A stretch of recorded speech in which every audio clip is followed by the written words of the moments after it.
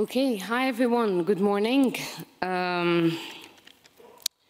Dear democracy practitioners, dear democracy defenders, have you ever thought what it's like to be born to Syrian parents in Sweden and living as a misfit all your life, suffering from eating disorder because you couldn't fit in the society?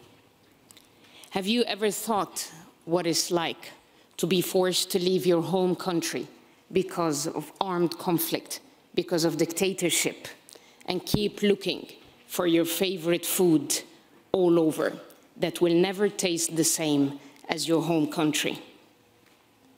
Have you ever thought what it's like to listen to a big hit kind of music that is only sang by men and women are deprived of singing it? Have you ever thought what it's like to be trapped in a body that you feel you don't belong in?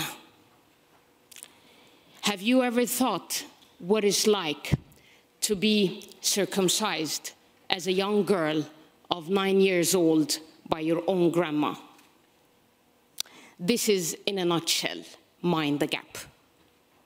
My name is Rasha Shaban. I'm a local from Alexandria, Egypt, and Gothenburg, Sweden. I work at the National Museums of World Culture of Sweden. I'm a living proof of Mind the Gap. I live with a gap between my home country and my new home country, Sweden. For those of you who don't know Gothenburg, it's known to be one of the most segregated cities in Europe. We started to look at our own local environment. What does it mean to live in a segregated society? Democracy does not exist. We make it. Democracy does not exist.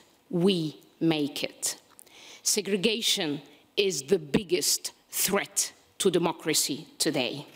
When we don't know each other, when we don't know our neighbors, when we don't talk to our parents, when we enjoy living in our own bubble, we are threatening democracy.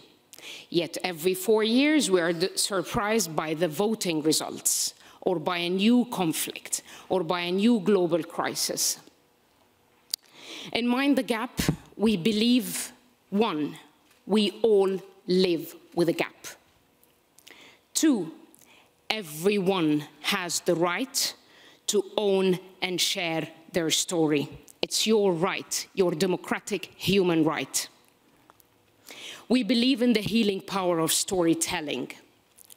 And we believe that we need to create a space for the unheard to share their stories, to be active citizens. We train people to be active citizens by saying we exist and this is our story. We believe that arts are open to all genders, and we believe that the colonial past is still overshadowing the present. In Mind the Gap, we create a safe space for ordinary citizens, like all of us here. Those from different socioeconomic backgrounds, from sociocultural backgrounds. We create this space to dialogue, and we ask, how can our gaps bring us closer to each other? Since 2018, we have been organizing creative workshops and residencies in Europe and in the Middle East.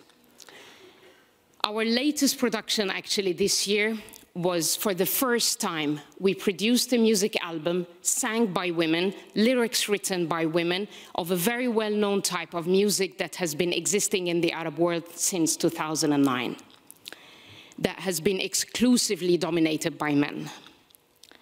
At last, I want to thank every person who trusted Mind the Gap with their story, their trauma, their dream, their healing journey. Thank you for voting for them, not for me. And last but not least, I think today's winner is going to be a voice from Africa. Thank you very much.